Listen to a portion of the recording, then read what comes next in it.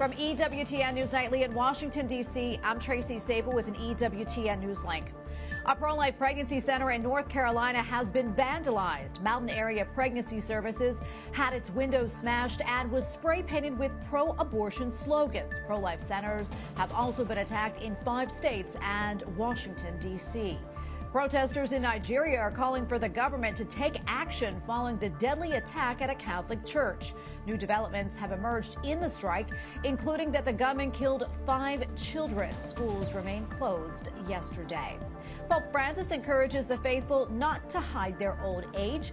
At his weekly talk at the Vatican, the Holy Father says that it is the heart that counts, and he mentioned an Italian actress who didn't hide her wrinkles, calling them signs of a life well lived. I'm Tracy Sable with EWTN News Nightly. Join us tonight.